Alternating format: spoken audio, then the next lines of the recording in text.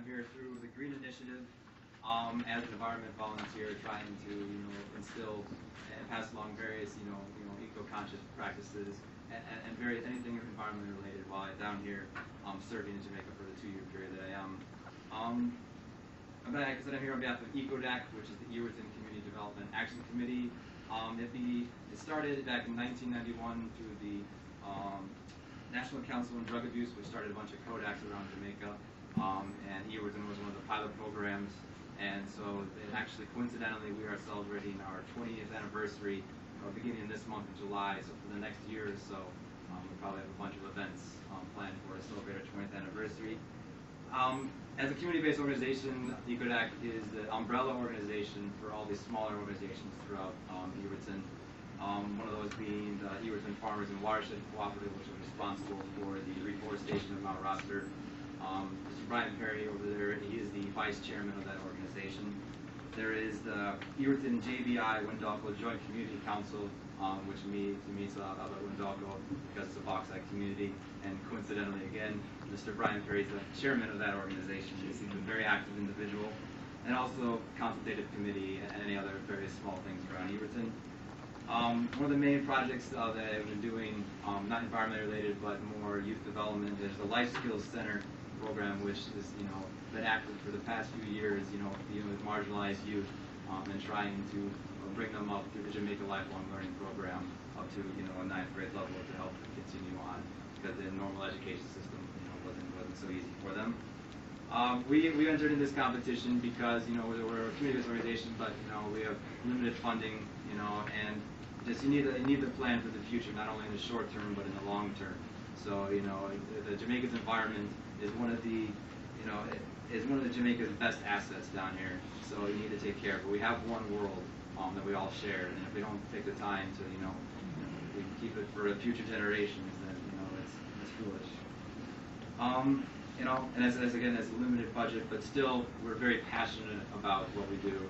So even though we have one of the things that we did is we did benches that we got from Parish Council, and we took old pipes that were for fence posts that were in the community center, cut them in smaller pieces and made a protection barrier because these benches were along the main highway, filled them with cement. So now people sitting on those don't have to worry about cars, or perhaps hitting them, and saving them there. So reusing what we had around there, not on a limited budget, so you have to go out and purchase it.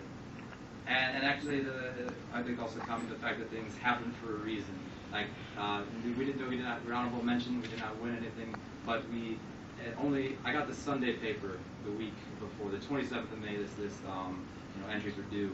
I bought the Sunday paper. I looked through it all. I read through the Sunday Gleaner, but then I didn't see the advertisement from Scotiabank to enter this competition. It was only 2 days later when I happened to reread through the paper, and I happened to notice this header page asking enter this green competition as an environment volunteer, and just knowing what we had done around the community. I thought, well, this is a great opportunity for us there. So, if I didn't look back at that, I wouldn't be sitting here, in the company of Mr. Bowen and Scotiabank. And also, as a Peace Corps volunteer, we're a grassroots development organization, so we work people to people with, and without working with Mr. Perry to put the entry together, I don't think it would have been as bolstered as good as it was.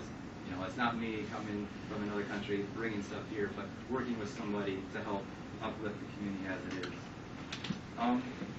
So in the future, I guess things we did. I guess to talk about things we did for through Protect the Environment Trust back in October, I started in contact with Ms. Dana Parchment, and we began recycling there, and we've had one pickup of plastic from there, and we're continuing to do so right now. We had the reforestation up in Mount Roster through the farmers group. There is Rio Tinto Alcan is the company that is remediating a mud lake up in Mount Roster, which is very basic. And so we are active. I've actually and Mr. Perry been on a tour, and we're actively informed of what is happening up there. And also even in our schools, I mentioned in our entry that there was a trash to cash competition through RADA, which actually a girl from Mount Roster Infant Primary School won the parish prize in St. Catherine and went on to national identity. So from all aspects, we had things going on. In the future, we look to alternative sources of energy. The solar thing, I was very surprised and amazed by what I saw here in the short little video. But we have a computer community access point which has computer stuff, internet access. But the light bill is not sustainable for us to pay that and have people come. So we'd like to look at possible sources to help get solar panels and solar energy. So then we basically can negate the light bill that we have. And then with the plastic, we need to, when you're dealing with an issue, like as far as medically, if you're trying to tackle it, if you're just treating a condition, it doesn't get rid of it completely. If we collect up and pick up the plastic every day from somebody else, you're picking up somebody else's trash, but they're going to continue to do it. But if you do behavior change outreach and you try to find out why that person puts it down, you're tackling it, and that's more curing the problem more than just treating it. So we like to do some behavior change outreach in order to fully tackle and try to cure, how people they treat the environment. And we also are in the process of developing a website at ECODACJM.com, so we can get awareness of ECODAC and just in general public relations with people around. So in conclusion, I want to thank Mr. Bowen, Scotiabank, and everybody here for inviting us here. One thing I may want to say, say ECODAC would go ton of.